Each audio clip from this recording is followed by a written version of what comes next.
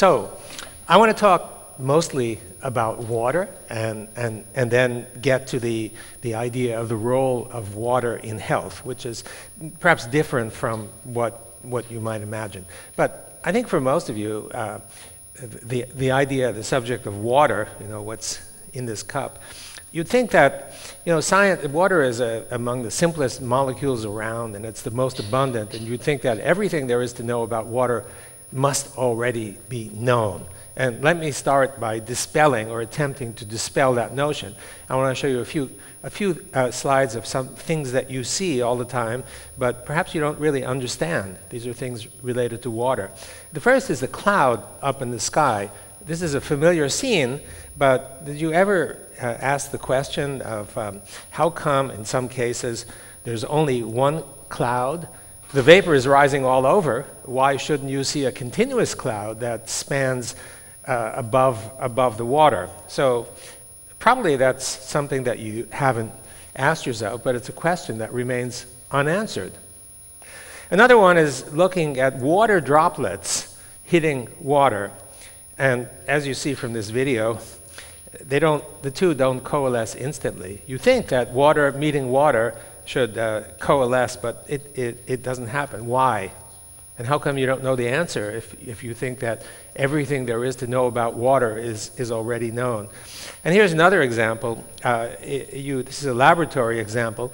You take two beakers and you fill the beakers with water, and you put the beakers lip to lip, and you put one electrode in one and one electrode in the other, and you put a high voltage between them, and this is what happens. A bridge forms. That's okay, but now if you move one beaker away from the other, the bridge sustains itself, and it sustains itself over a distance of several centimeters, practically an inch or so, and it sustains itself indefinitely. How do you explain this? So if you know all there is to know about water, you ought to be able to explain not only this, but the previous slides that I showed, but it's not so easy to explain them. So that's a starting point. There's a lot about water that we don't know, don't understand. For me, my interest in water started before I wrote this book, Cells, Gels, and the Engines of Life. The book attempted to uncover the role of water in biology, particularly cell biology. And without going into detail, the upshot, the outcome of this book was, I think, a reasonable thesis that almost everything the cell does, every important thing the cells in your body do, involve water in some central way, much more so than any textbooks would have you think. And one of the key areas in this book was how the water molecules align themselves or oriented themselves. So inside your cell, mostly the solids inside the cell are proteins, and this represents one of them. And the protein surfaces are charged, and the water molecules sitting next to it, your cell is two-thirds water by volume. They're represented by these little dipoles that you see here. Each one is a water molecule. And the dipoles are plus and minus. They're opposite charges at either end. And because of these charges, they tend to stick to the protein surface. And this stickiness actually persists for at least several water molecular layers, and sometimes more. And eventually, because of thermal motion or Brownian motion, things tend to jiggle around, the order is lost.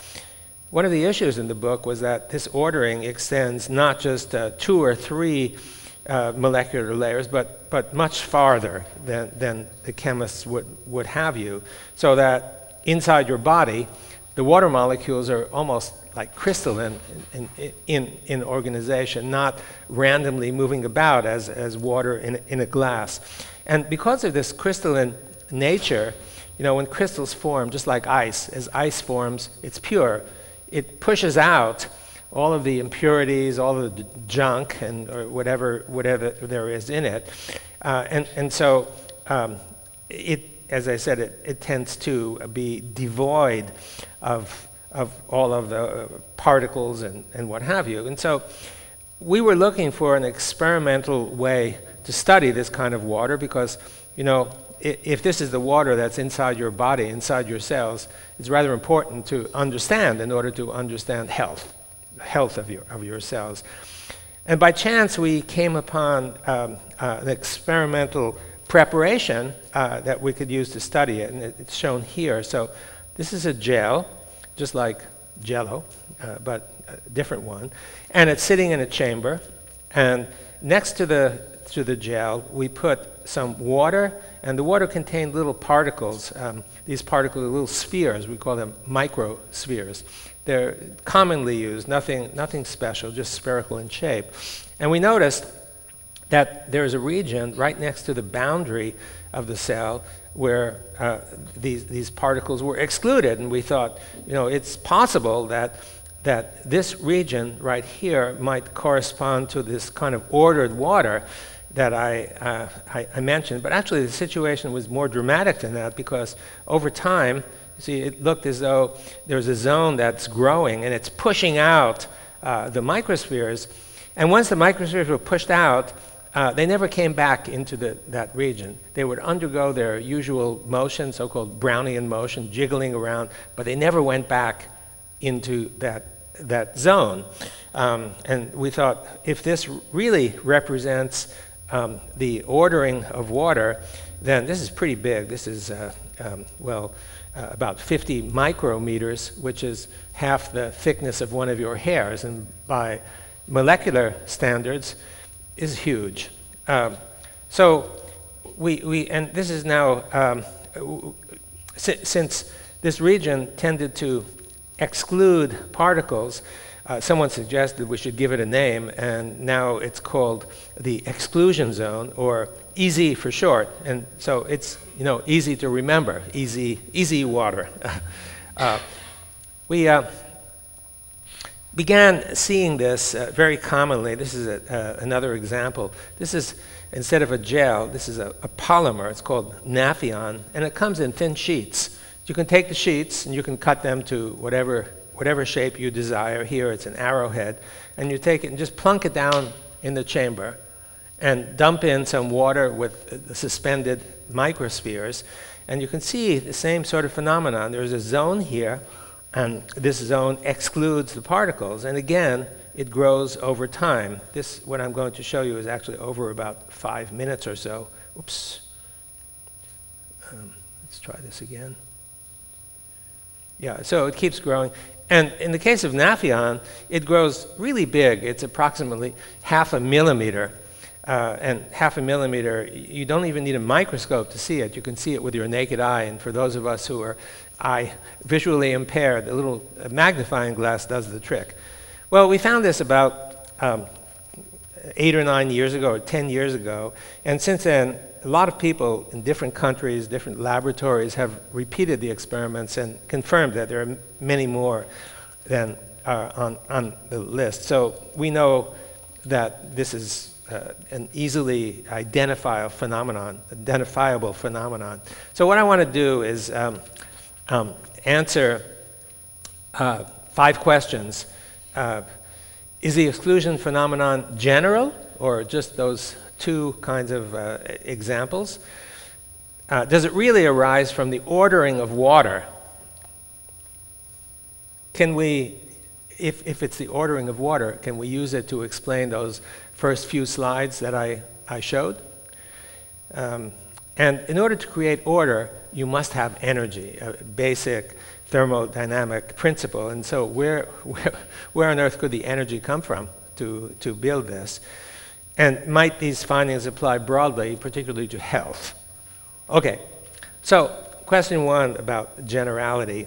I'll just summarize. We've tried many material surfaces, and in general, although not every instance, if we tried gels, polymers, biological surfaces, and monolayers, single molecular sheet with a single molecular layer. And we found in almost all cases, as long as the surface is hydrophilic, that is water-loving, this occurs, this buildup, this exclusion that I mentioned to you. And then you might say, well, okay, so those surfaces tend to build this exclusion zone. What's excluded from it? A lot of things. We found that starting from large particles to small particles, large molecules to small molecules, practically everything is excluded, down to molecular weight, approximately 100 or so. And perhaps even salts are excluded. We have data on that, but the data remain so far inconclusive. It's just preliminary. I just want to give you one example. One example is to use a dye.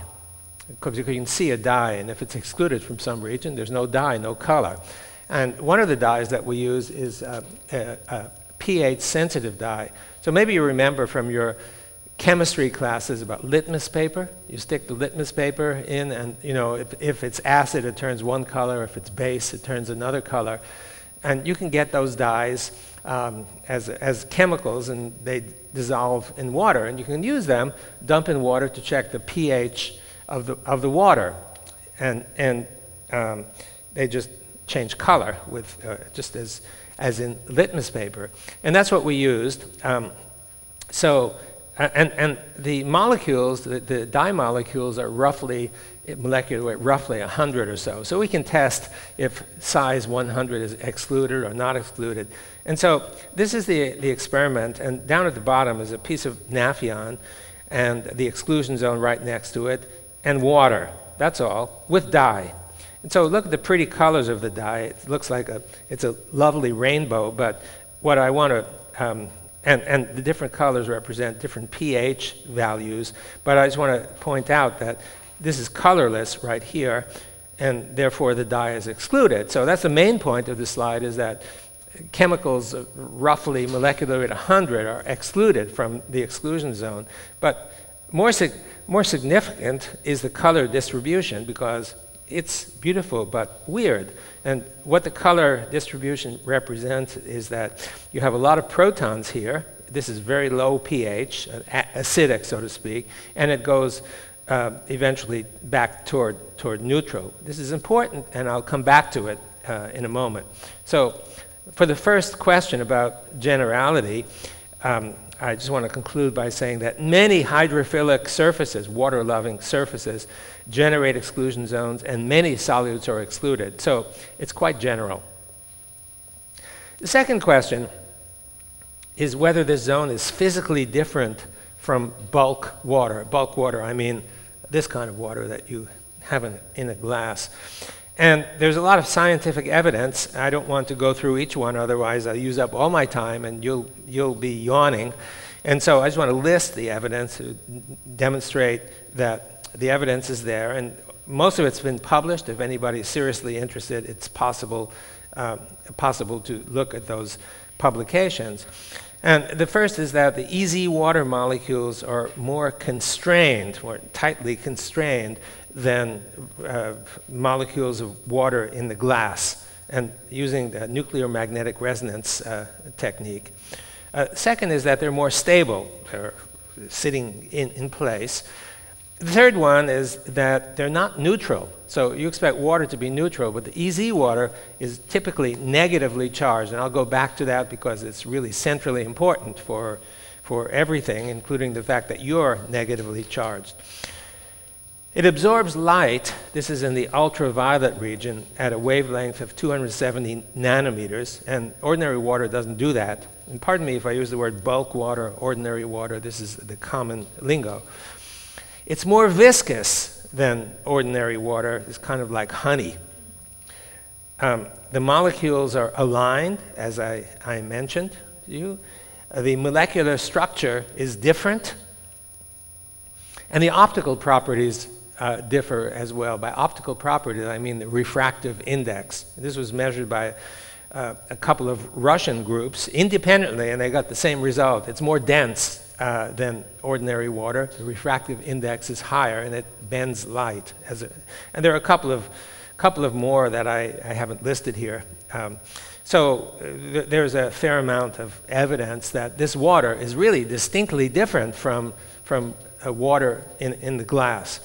So let me just focus on this one because this is a critically important one, the negative charge. So how do we determine that this has negative charge?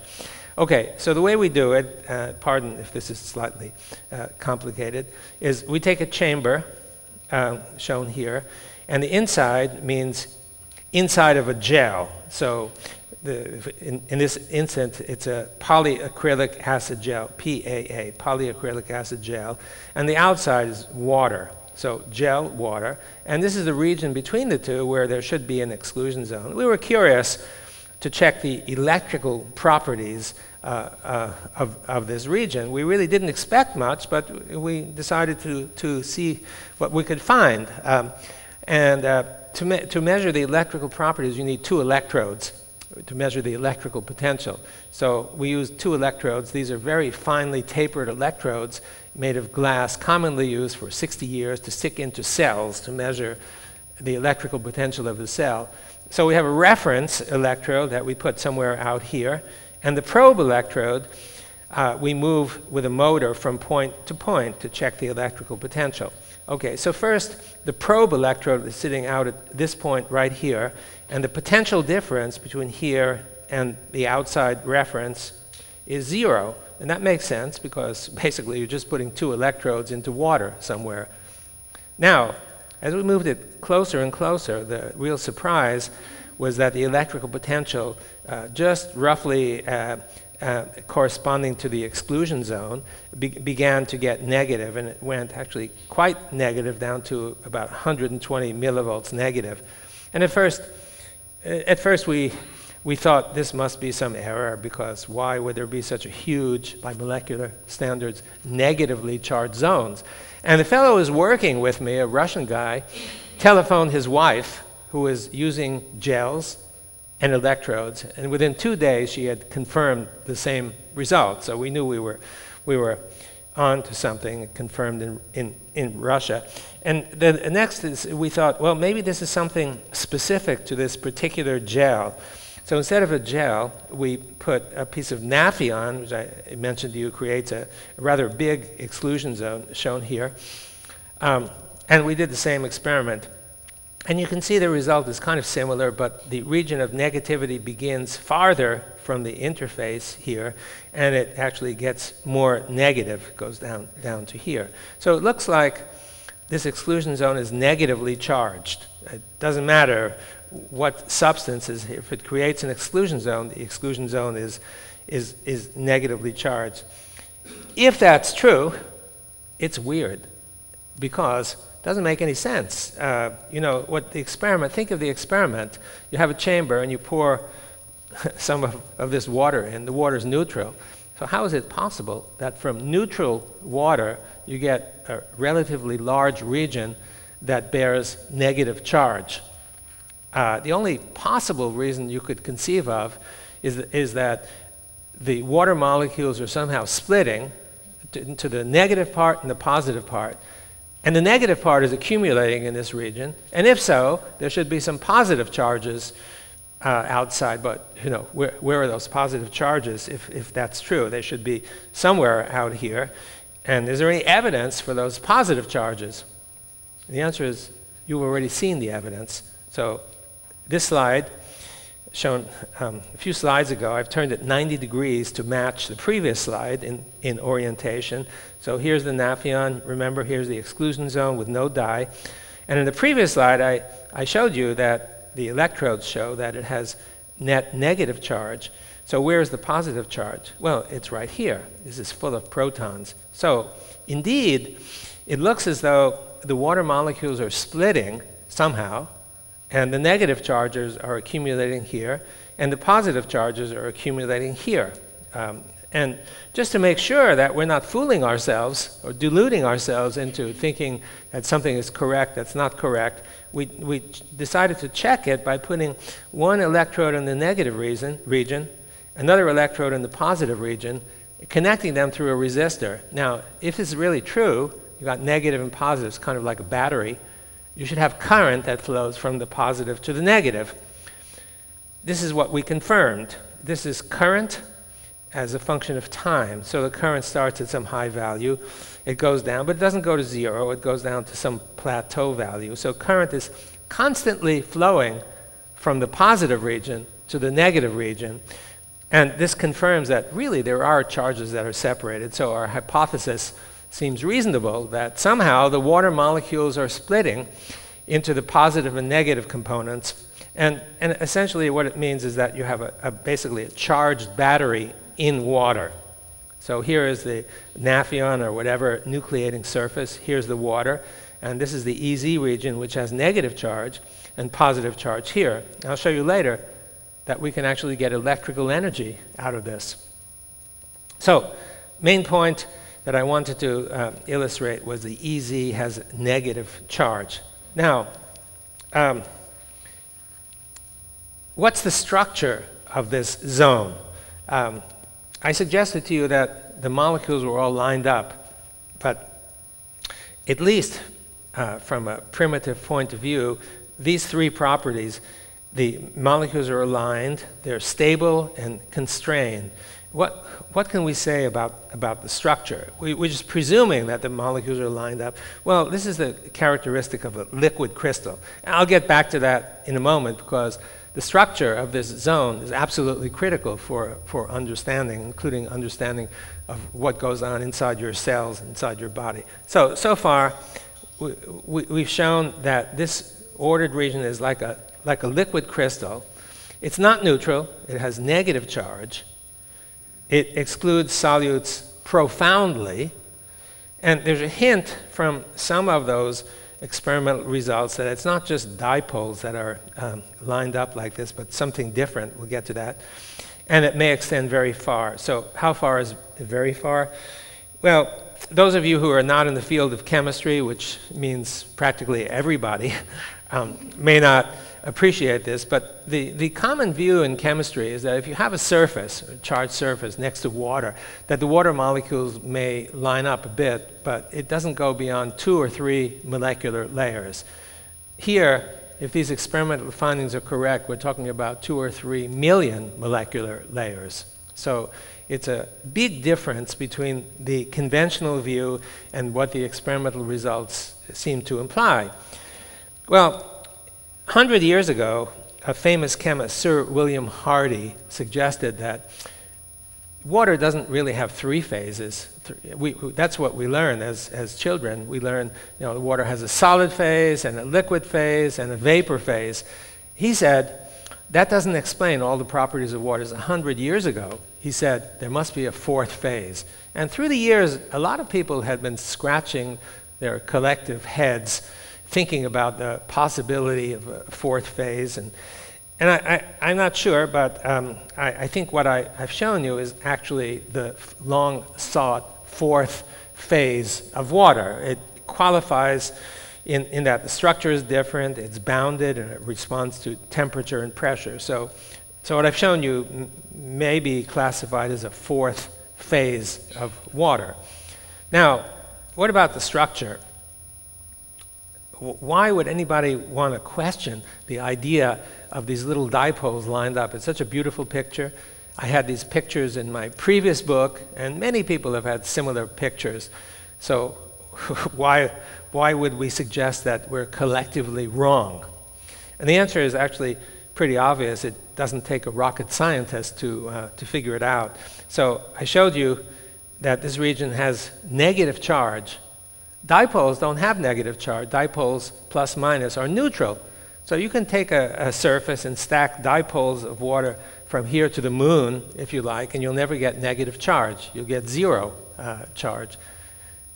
So it means that this model has to be wrong, and we want to get the right model. There's another argument also, which is less major. I mentioned this absorption of light by the exclusion zone at 270 nanometers, and usually ring-like structures absorb in this wavelength region, not dipoles, less major. So something is grossly amiss with the idea of stacked dipoles. So what's the structure? Well, we started with the idea that there should be some kind of precedent, as a hypothesis. That is, if we can identify some known structure of water in one of its phases, maybe this is a variant on that particular structure. No guarantee, but at least it's better than pulling a rabbit from a hat.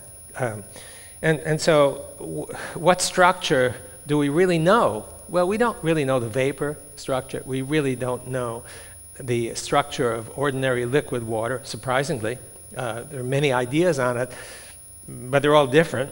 But ice, as I said, ice is a crystal, and crystals are really easy to study, or, well, easier than other phases of water. And so we thought about ice, and this is essentially the structure of ice, the molecular or atomic structure of ice.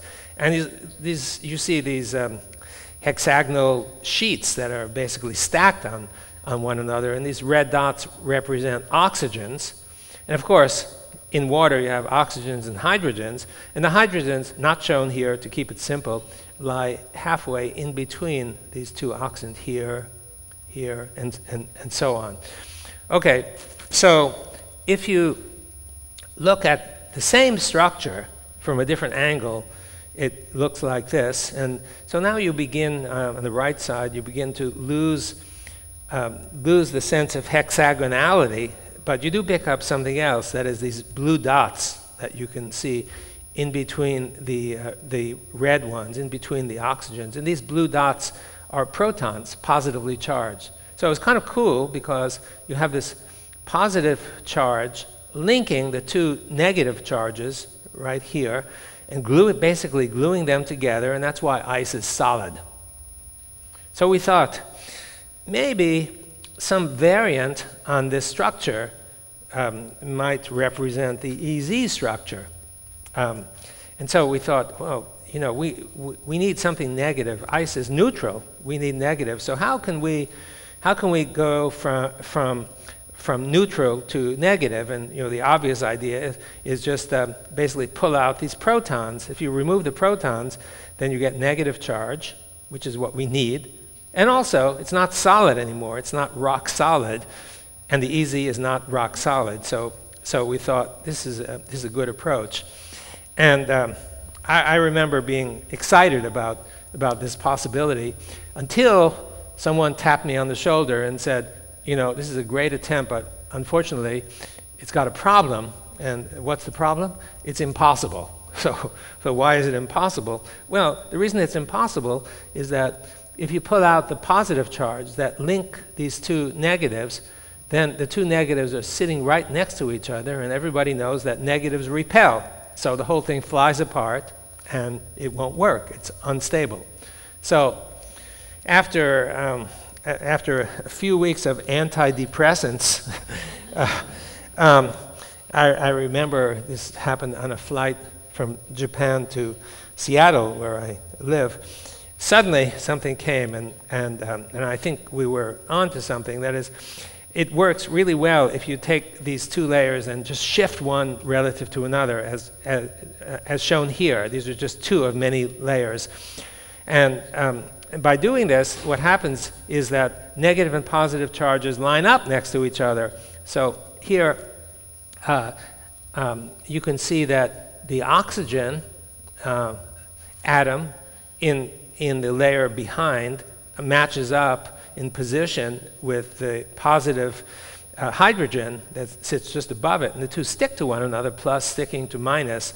And that happens not only here, but you can see in many places, 1/3 of the oxygens are linked to hydrogen, so it sticks together. So it's stable. It's not unstable. It doesn't fly apart.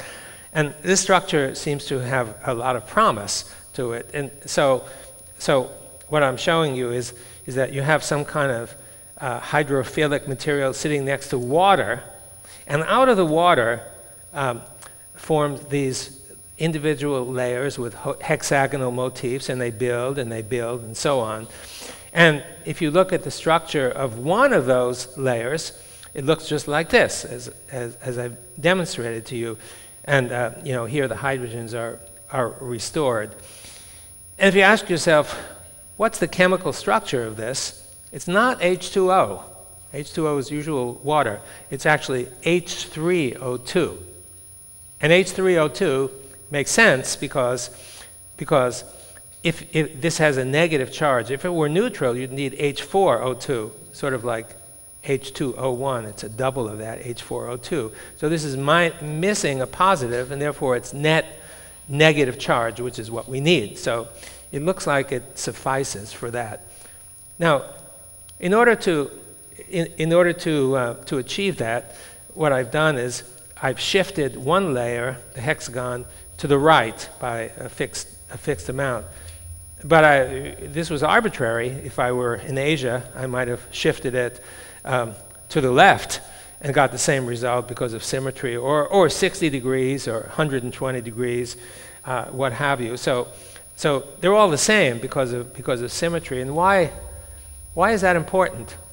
Well, it's important because by this ability to shift in different directions, you can build a helix. So here you can see a helical kind of structure.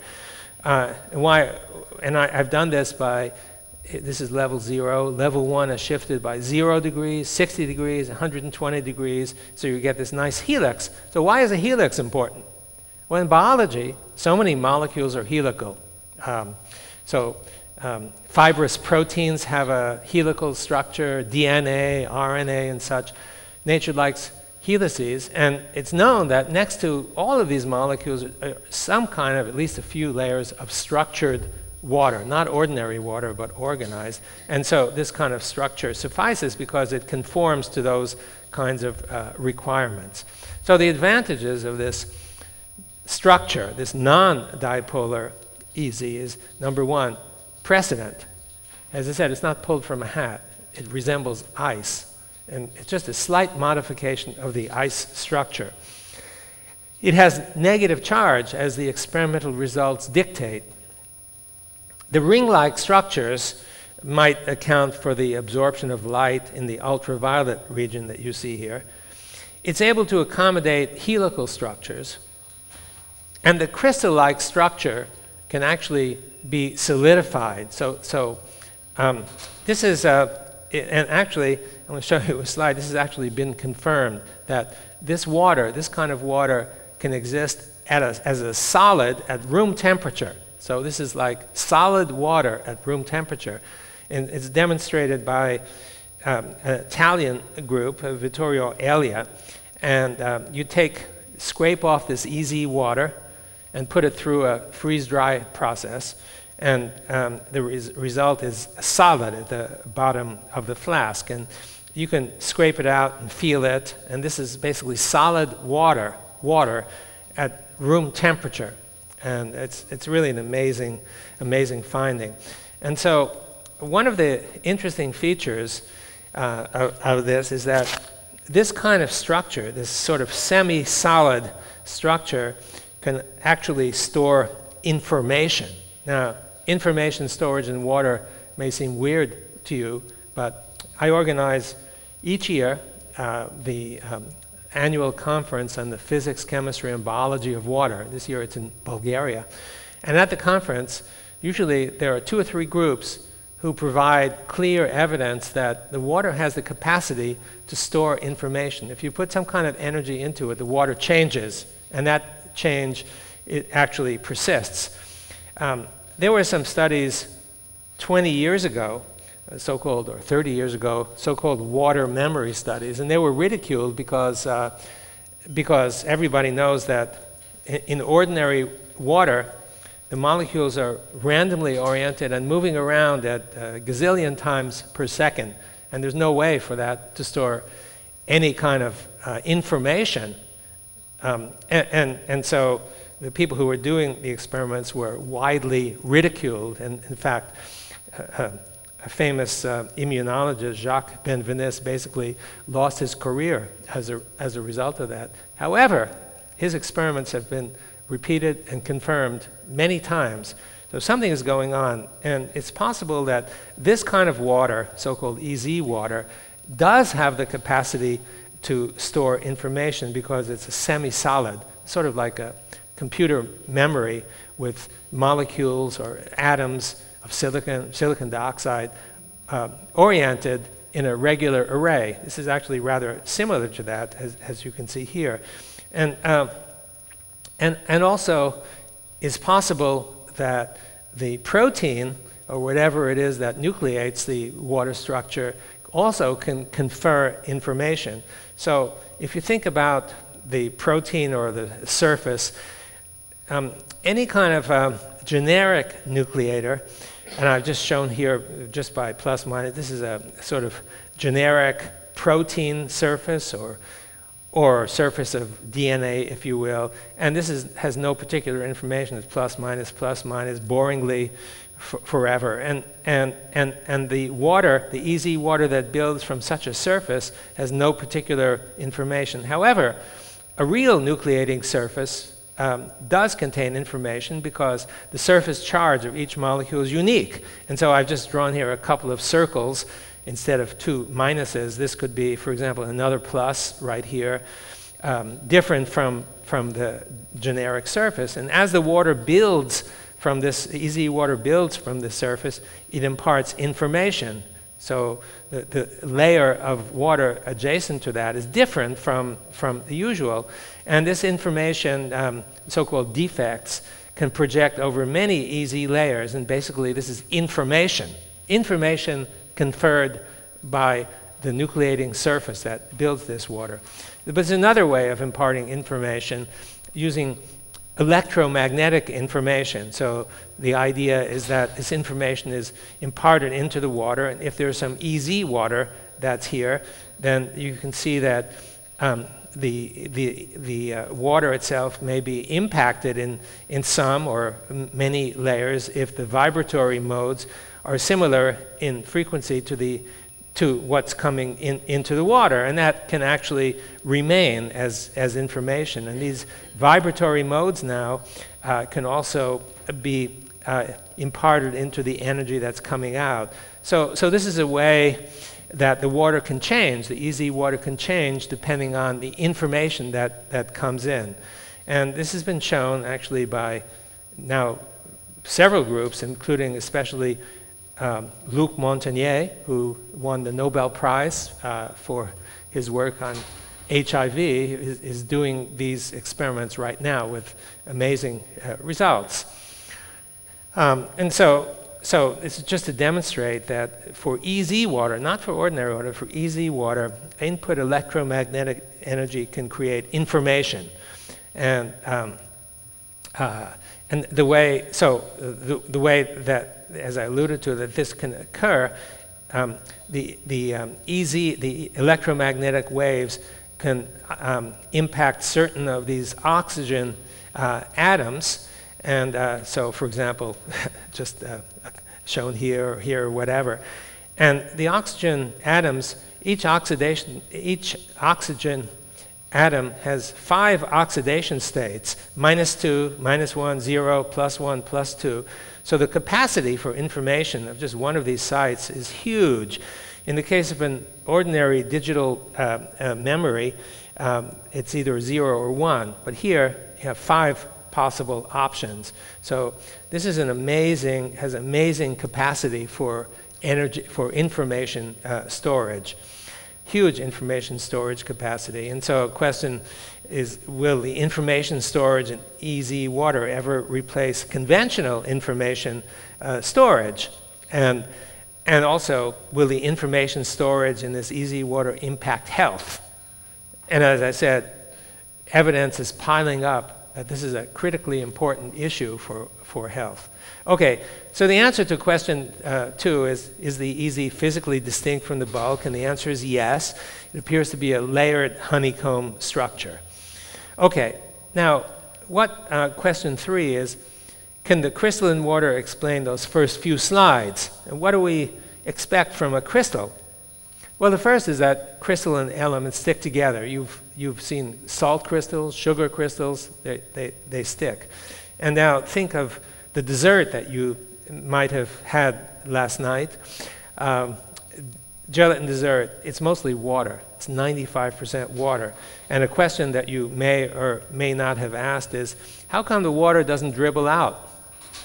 95% water should come out like a like a dribbling faucet, but it doesn't do that, and you've had the experience. And so the question is, well, how come? I've actually handled gels that are not 95% water, but 99.95% water, and the water stays in. How is this possible? If you look at the structure of a typical gel, it looks like this. The yellow is a protein or a polymer matrix, and it's got these giant holes, gaps in between that look like this. And so the rest is water.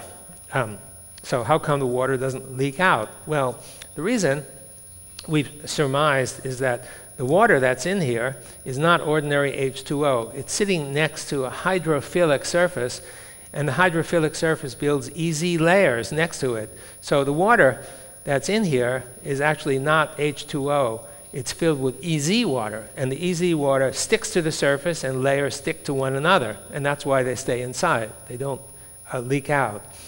And another thing is, you may have asked, well, a gel has this peculiar consistency. And probably when you were a kid, you sort of wondered. We lose our wonder as we get older, but you probably maybe remember wondering about the structure of Jell-O or raw egg white. Really peculiar, weird kind of consistency.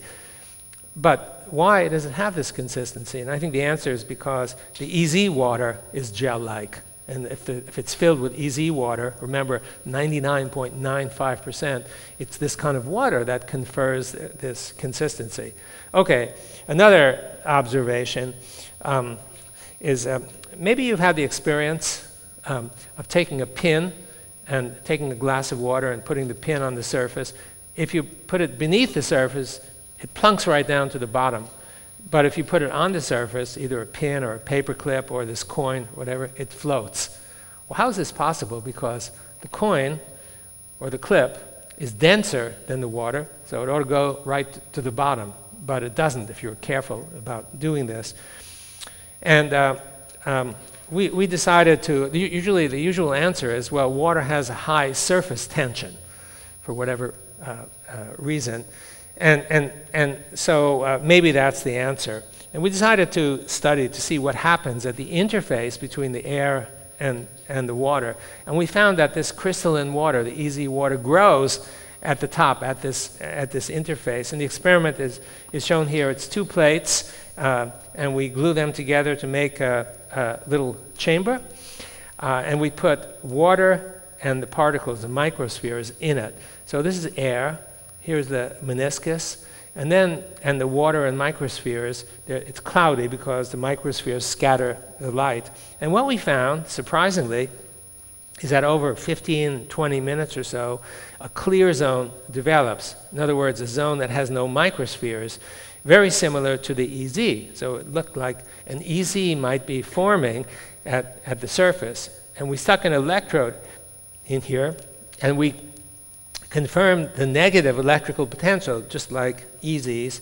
And the next slide will demonstrate that this is not water. This has it behaves mechanically like a thick gel-like band, just like we expect in an EZ. And the experiment is shown here. So the bottom part is just what you've seen in the past slide with this clear zone sitting at the top. And we're going to take a rod and touch the surface and move it around. And despite this mechanical perturbation, you're going to see that the thickness of this zone from here to here hardly changes at all. It's cohesive. It sticks together. So now we're going up. Look at the height of that. And we're going left, right. And you can see that this clear zone, it sticks together. And so it behaves like a sort of like a rubber band or a gel. And so the answer to this is that the reason this is supported is that there are many layers, many structured layers that create the high surface tension. And that's why when you stick a paper clip on the surface, it actually floats.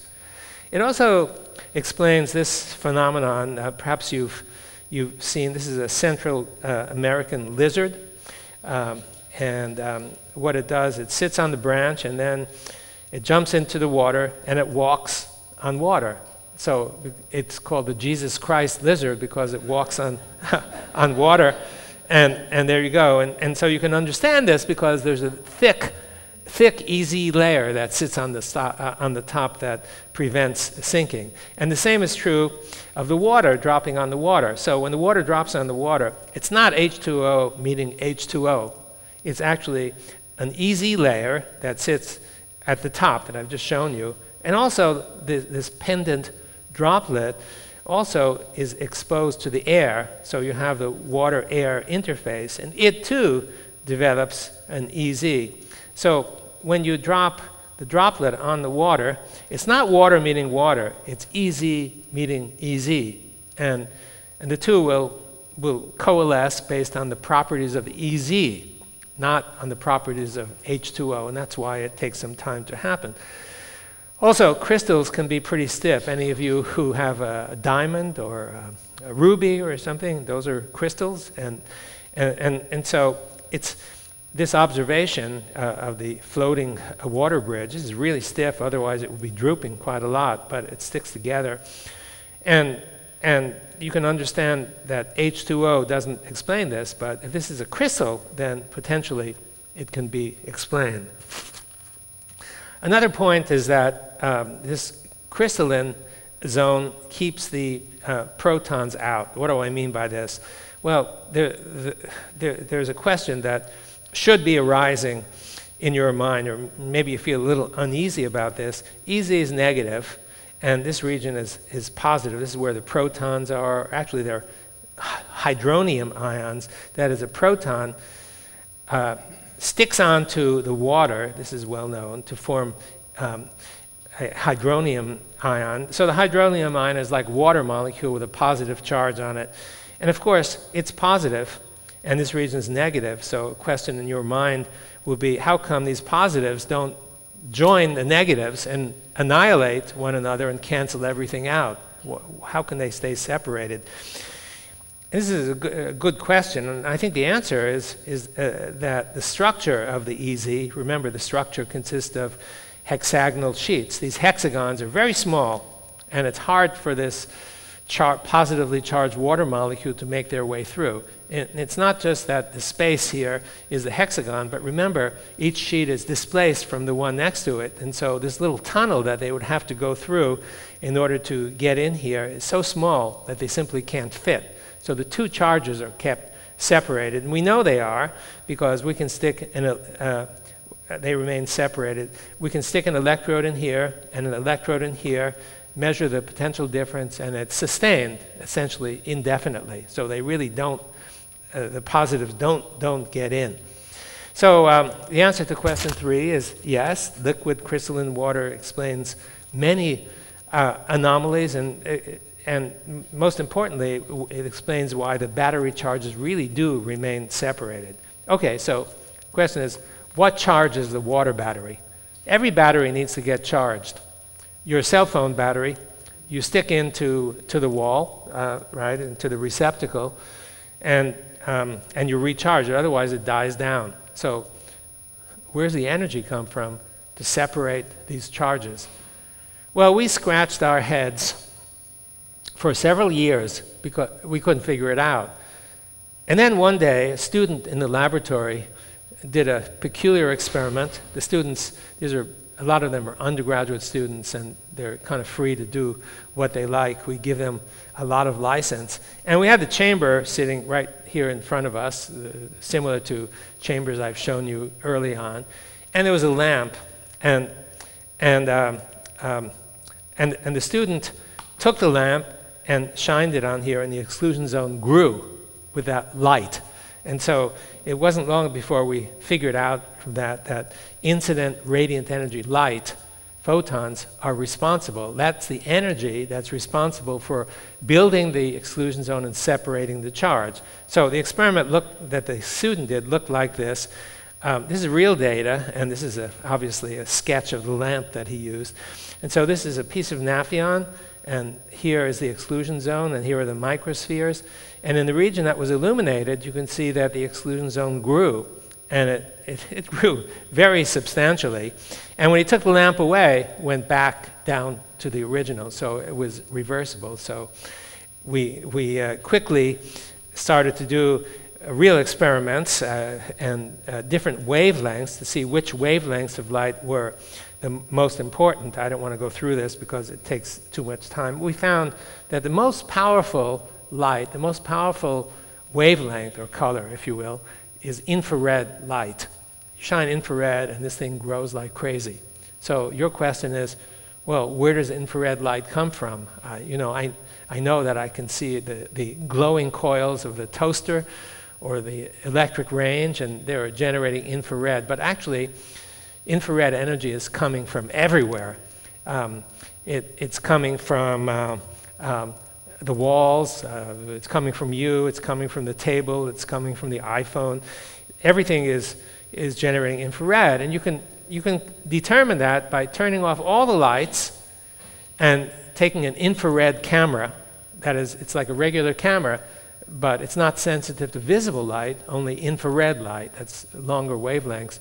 And if this is completely dark, pitch black, and I take an image, I get a beautiful image of everything. So it's used as a camera, a night camera, for example. So it's all over. It means basically it's free. It's literally free energy. It comes, and it's really actually even hard to get rid of.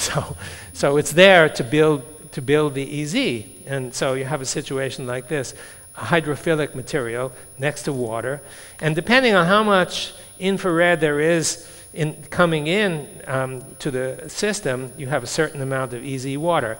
And if you were to increase the amount of infrared light by some source of some sort, it actually builds more. And if you take it away, it goes back to the original. So the answer to question 4 about energy is that EZ buildup is powered by photonic energy, light, basically. It orders the water, and it charges the water battery. And so the situation is just like, Hawaii. just lie there in light, and you get energy from that. It's very simple. It requires no effort. Now,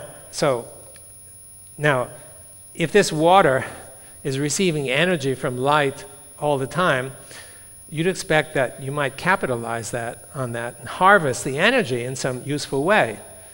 But I would bet that not one of you has ever seen a glass of water doing work. This is absurd. But I want to demonstrate to you that it can. And so this is a simple experiment. This is another undergraduate student doing his own thing, in contradistinction to what I asked him to do. and one day he came walking into my office to tell me, and I almost fell out of my chair. So the experiment is simple. Remember, Nafion, I told you it builds a large exclusion zone. We found that it also came in tubes like this, like a straw. And so we took a section of this, put it in the water, and also put some little spheres in the water so we could actually see what was going on with a microscope lens just beneath here, looking into here. And he came running into my office excitedly. I had someone in the office, and he barged in, and he said, "I found something that's really interesting." And okay, don't bother me, I'm in the middle of a conversation. He said that inside this tube, the water is flowing constantly, without stop. He thought it was interesting. I thought that, if true, it was astonishing, because in order to drive water through a tube, you need energy. And there's no obvious usually it's a pressure gradient that does it, like your heart is generating pressure and driving the blood through your arteries, right? But there's no pressure difference here. There's no heart, there's no pump, no generator. This thing is just sitting here, and yet there's flow. And the first thing we did, of course, was to confirm that this was not some error of some sort. And so the experiment is shown here. First, you fill the inside of the tube with water just to make sure there are no air bubbles, and then you plunk it down into the chamber of water with the particles, with the microsphere. Put it in the microscope, look in the microscope, and here's what you see. So the Nafion tube, here's Nafion exclusion zone next to the Nafion, And all of the particles are outside the exclusion zone, and they just keep flowing. We've had it going for a day and a half without stopping. And we thought, well, maybe this is something that's peculiar just to the Nafion tube. And so we tried other systems, and we used gels. So we take a gel, and as it was gelling, we put a wire inside, and then pull the wire out just as it was gelling, and so you get a chunk of gel with a tunnel that's inside. You take the gel with the tunnel, stick it in the water with the microspheres, and this is what you get. So this is a polyacrylic acid gel here, and here's the tunnel. And you could see, of course, there's an EZ next to the gel, an EZ next to the gel, and all of the particles then are confined to this central region. And if you look at the video, you can see it flows. And so we used no fewer than a half dozen different gels and got a similar result. The speed is different, but basically that's it.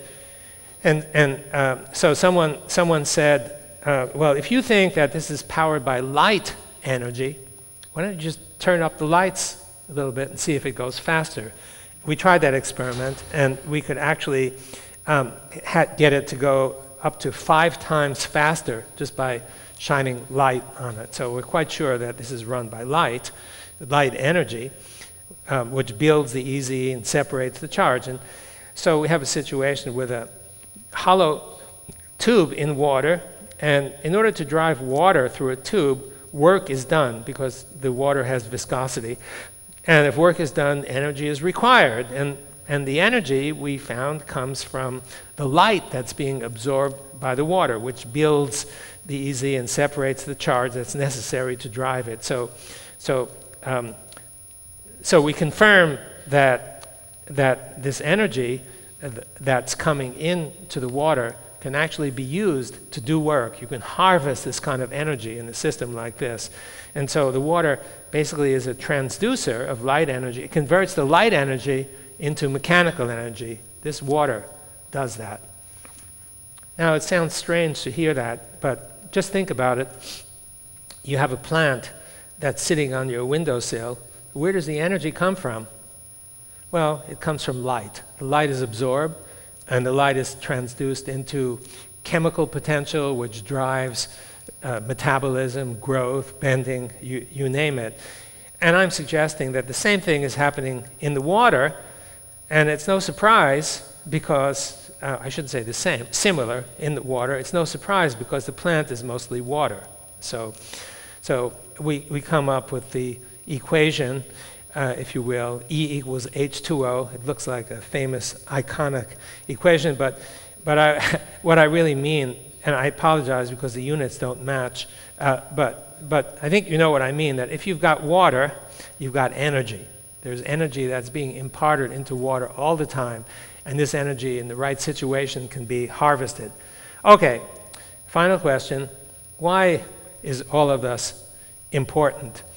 And I think that it's possible that these findings about water can be foundational for any or all science involving water and molecules and light. And that's a lot of possibilities. And just to summarize what I've, starting this section, what I've presented, I've suggested that inside of water, if you have a particle or a molecule, that there's an exclusion zone around it, typically with negative charge, a big exclusion zone, and corresponding positive charges, protons or hydronium ions, that are spread all over. And all of this is powered by light. Now, if this is correct, then it should apply in all aqueous chemical reactions. And if you read a chemistry textbook, nothing of this appears in the textbook. So if it's right, one never knows. Some experiment may overturn everything that we've presented and think we know. If it's correct, then it's going to impact the interpretation of every aqueous chemical reaction because they don't take into account this or this or this. So a question that arises is if you have 2 of these instead of 1, so I take, for example, I take a negatively charged particle out of this pocket and a negatively charged particle out of this pocket.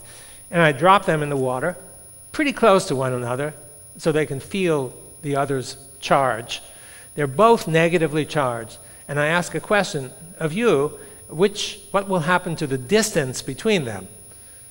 And okay, so one suggestion from back there is that the distance will increase. Everybody pretty much in agreement with that? Okay, and the answer is that it decreases. So this is weird. However, it's been confirmed experimentally many times, and it's been known for a century that they actually approach one another. And this was actually discussed by the great physicist, perhaps the most important physicist of the last half of the 20th century, Richard Feynman, Nobel laureate. He talked about this very phenomenon, and he referred to it as like likes like. So you have like charges, and they like each other. And because they like each other, they come close. Not enough to hug, but they come closer. Why do they do that? He said, like likes like because of an intermediate of unlikes. In other words, if these are positive, then he suggested that if these are negative, he suggested there will be positive charges gathering in between, and the positive charges pull the negative and pull the negative, so they come closer together. However, it was never clear where these positive charges come from. And I've demonstrated where they come from. As this negatively charged EZ builds, positive charges are generated out. Complementary positive charges are out here. And in the middle, there are a lot of them because you get some coming from this EZ buildup and this EZ buildup. And so because there are many of them here, these positives attract the negatives and they come together. Well, the phenomenon like likes like because of an intermediate of unlikes is not new. The principle is actually 1,000 years old. And 1,000 years old, it actually appeared in the Tale of Genji, the first novel. It was written in Japan roughly 1,000 years ago. And it looks something like this. You know, you have two clans that are at war with one another, and never will they ever get together unless the opposite is placed in between. And so likes like because of an intermediate of unlike. And so what happens is they come together, and when do they stop? Well, you have stability when the attractive force, that is plus pulling minus, is equal to the repulsive force, this repelling this. Then they're stable. They stay right where they are. And if you have a lot of them, then you have a situation like this, which is called a colloid crystal, in which basically the particles are stuck together because of the like principle. And if you had yogurt this morning, probably the consistency of the yogurt is explained by this. The yogurt contains colloidal particles with charge held together by the opposite charge. This is a principle of self-assembly. That is, if you put these particles in the water, they automatically come together because of these charges. And in biology, in cell biology, one of the remaining questions is how do these structures form? So there are lots of proteins that are generated by ribosomes, and nobody knows exactly how they form filaments and vesicles and such. And this is a simple principle. All you need is the particles, water, and light energy, and they come together.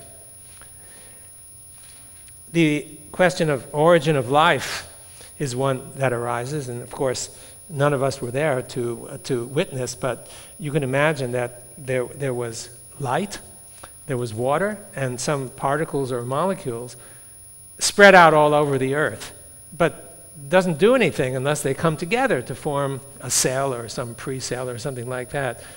And nobody understands how that can happen, but this principle could apply because with those three entities, automatically they will come together to form a pre-cell or cell or something like this. So this may be important in the origin of life. Now, getting back to the clouds, so I asked the question earlier, since the water is evaporating from all over, how come you often see a single cloud or a few, the sky is punctuated by a few of these? Why not one long cloud? And somehow the water that's evaporated must be, because it's evaporating everywhere, it must somehow be brought to this growing cloud. And you can explain this by the like mechanism. See, the vapor, the water vapor, comes in these so-called vesicles or aerosol droplets, and they all have negative charge. See, and because they have negative charge, ordinarily you'd expect they would never come together because they repel.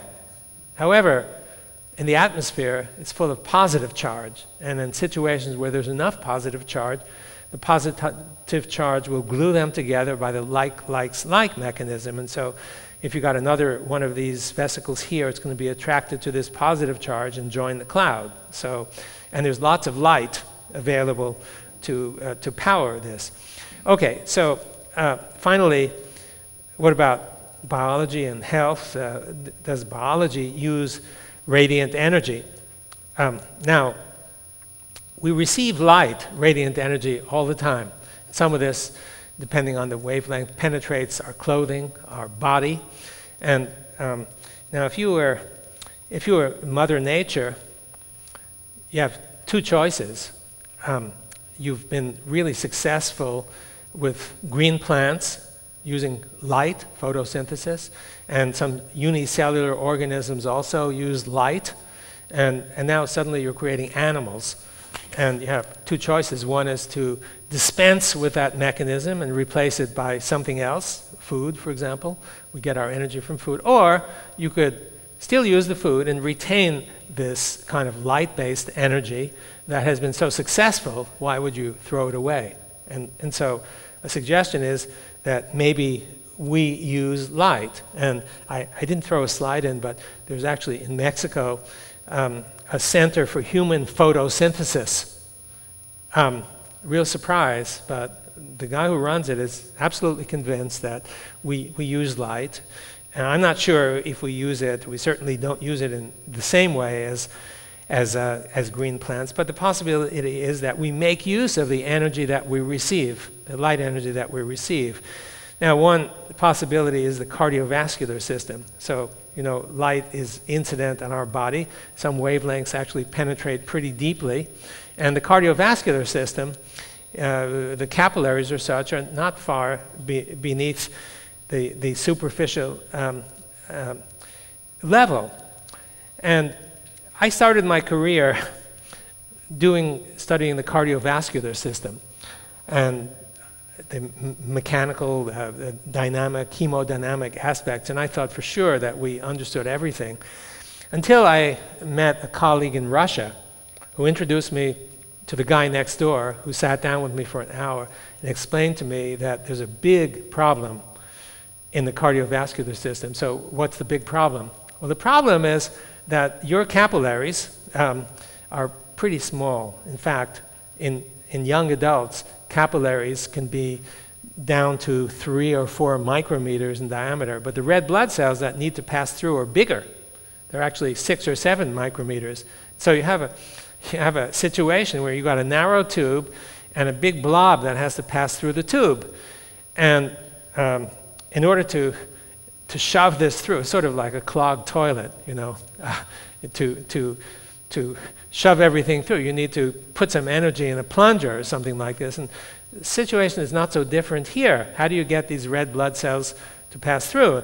And they calculated that the amount of energy that could be supplied by the heart to do this is insufficient. It's not enough by something like 1,000,000 times. In other words, if the heart were responsible for pushing these red blood cells through these very narrow channels, it would need to develop a pressure that's something like 1,000,000 times higher than it actually does. So we got a problem. Where does the energy come from to drive these things through?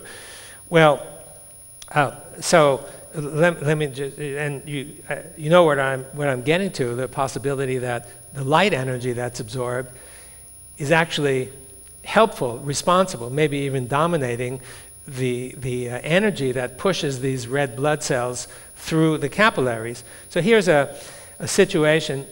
This is a piece of muscle tissue, and it shows the capillaries and it shows the red blood cells. And you can see the red blood cells are supposed to look like this, but as they're getting through, in order to get through, they have to compress like this. And so, of course, some energy is needed to take these and bend them. And here's a video just showing you the situation. See, and you can see this guy's having a hell of a time working his way through. And so the idea that the energy might arise from light comes from the simple observation that we have tubes, and these tubes could be thought of as a blood vessel or a capillary. And in the laboratory, we know that radiant energy, light, drives the flow through. And so, of course, the question arises, might radiant energy help drive the blood flow in your capillaries? So the question is not answered. However, there are some provocative studies in literature. There's a group that was studying mice, and they took the mice and the mouse, and after their experiment was over, they killed the mouse, they sacrificed the mouse, and what they noticed at a measurement of blood flow using optical coherence tomography, it's an advanced method that can actually get beneath the skin and actually visualize the capillaries in the flow. The mouse died within 1 minute after they were sacrificed, but the blood flow continued. So, they were weirded out by this. They followed it for 1 minute, 2 minutes, 5 minutes, 30 minutes, 1 hour, and the blood kept flowing for more than an hour. They repeated the experiment, and they got the same result 10 times.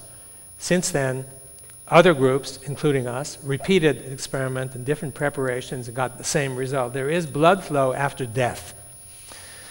And we've just completed some completed preliminary experiments doing exactly this experiment, adding more light, and we achieved an increase of blood flow up to 10 times what existed without the extra light. So we think there's a good chance that the blood in your capillaries is actually driven through the capillaries by light or radiant energy. I don't mean visible light, I mean mostly infrared light.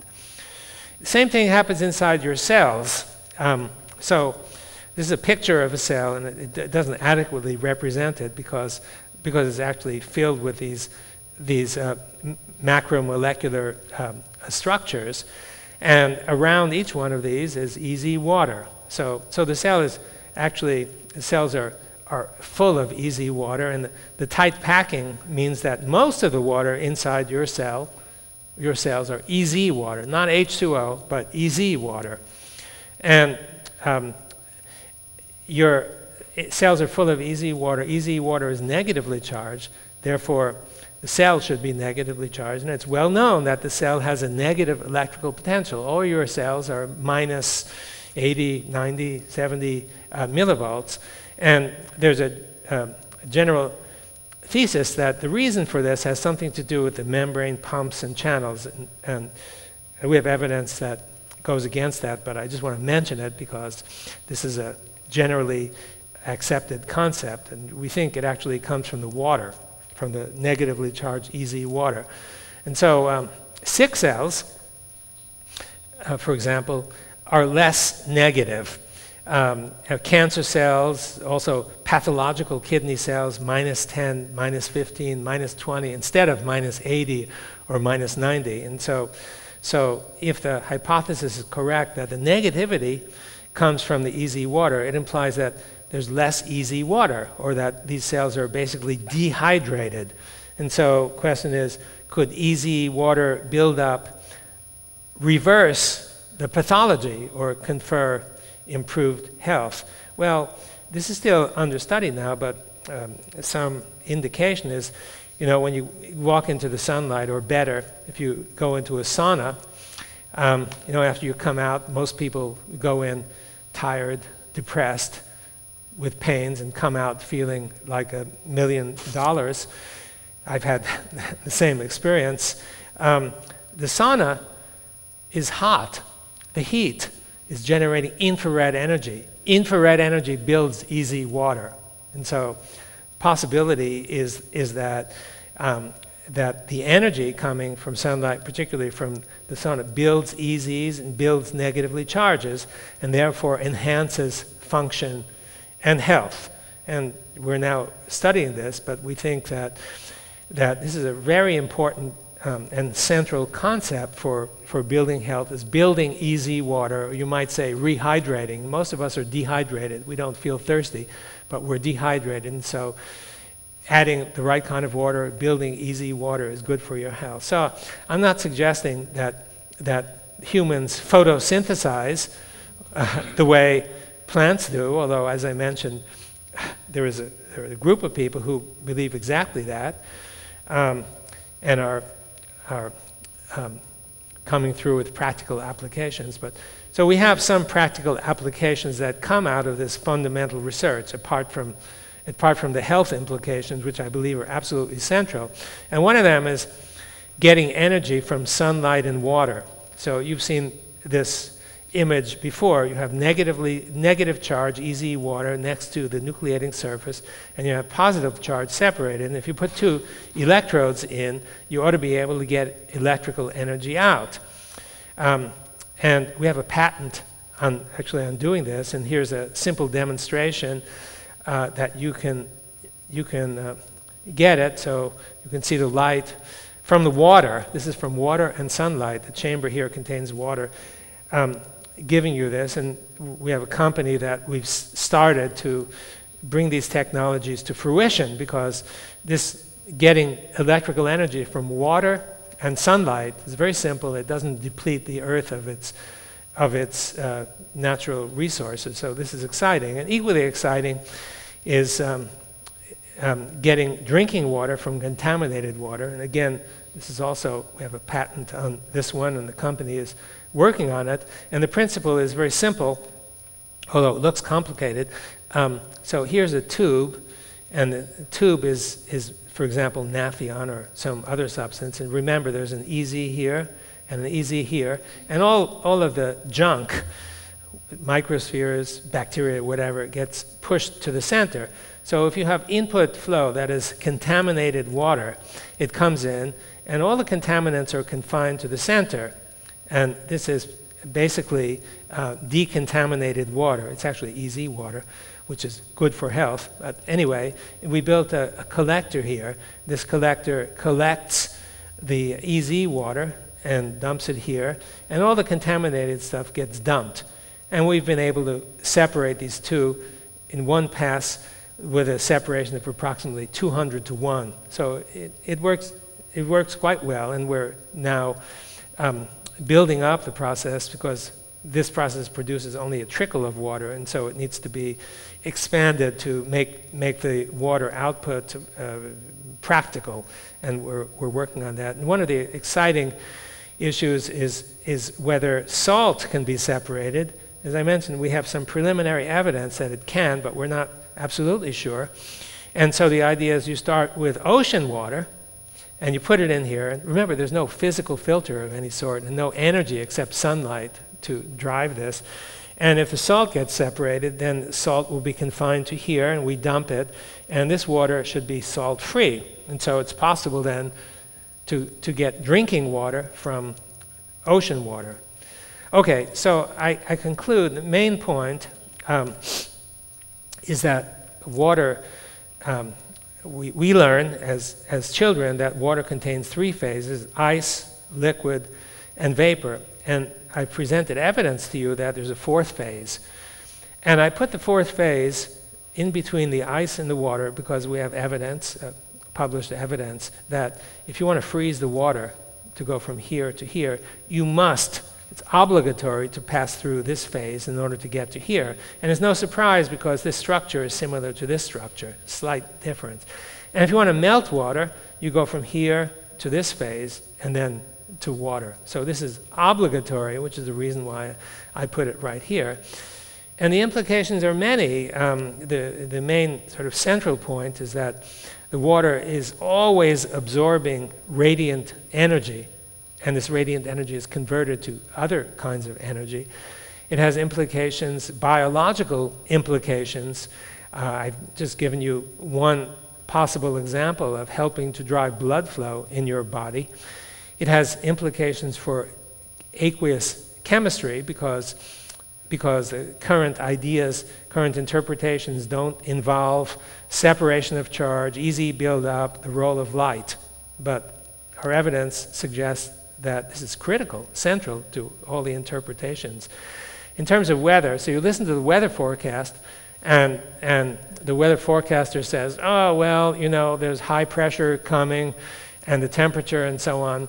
Those are the two variables now that are used uniformly to predict the weather. And as you know, the weather is not always so predictable. And I think what's missing from the equation is the role of charge. We know that the clouds are charged. You can see evidence of it when you see lightning. And in my next book that's coming, it explores in detail the role of charge. And I think charge is actually far more central to understanding the weather than is temperature or pressure. And the easy water plays a central role in all of this. For health, implication of what I was talking about is that easy water is what fills your cells, and in order for you to be healthy, you have to have a full complement of easy water. If you're missing, you're dehydrated. You need to build it up, to build up the negative charge in your cell. And we found that that some of the you might say natural health ingredients, the stuff that you take in order to become healthy, actually build easy water. The simplest is aspirin. So we took a chamber with EZ, we put aspirin in the water, and in clinical doses, EZ builds. We found the same for Tylenol, for example. We've studied coconut water, which is generally thought to be good for your health. It builds easy water. We've taken Tulsi, which is used in India and such, commonly builds easy water. At the same time, substances that are not good for your health impair the buildup or compromise the amount of easy water. And that includes glyphosate, for example, in Roundup, herbicide. And so we think it's actually possible that the easy water may be central to your health, absolutely central, and that agents that build it up will be good for your health, and agents that diminish it will be not good for your health. In terms of food, if you want to hydrate or dehydrate or such, you need to know about the water and in order to do it effectively and efficiently. And then some very practical kinds of things about filtration. I've demonstrated to you that you can build a filter, a so-called filterless filter, without a physical filter, without energy that can remove contaminants from water. A possibility for desalination and getting electricity from water. Next to the last slide is something completely unrelated but very important. We actually put together the Institute for Venture Science. And this institute, which is now beginning to function, it's for funding promising ideas that challenge conventional thinking. There's been very little of this. There used to be a lot of it a century ago. Revolutions were occurring at the rate of practically one every year or two. Now there are lots of technological developments, but almost no fundamental scientific breakthroughs or revolutions. And this is designed to change that. And here is the website, if it's of interest to look further. We're actually reviewing now pre-proposals, just ideas that are presented that can change the world, potentially. And we're in the process of reviewing them. So I end with the book, which is actually quite popular, that describes what I've been telling you about. It's called The Fourth Phase of Water. And I'm very happy to tell you that 2 days ago, the film called The Fourth Phase just opened in LA. It's actually a sports action movie. It's about snowboarding, and the producer and the main character is Travis Rice, who's a legendary snowboarder. So if you watch it, you'll see lots of unbelievable snowboarding. And woven into it is the idea of easy water involved in rain and snow and stuff like that. And so I won't win an Academy Award for my 30 minutes in it, but it's a very exciting kind of presentation, and I'm flattered that it has a name for it. And at the very end, after the credits, you can see the star Travis Rice in his campsite reading this book. So it's cool. Anyway, thank you very much. Thank you. Thank you. Thank you.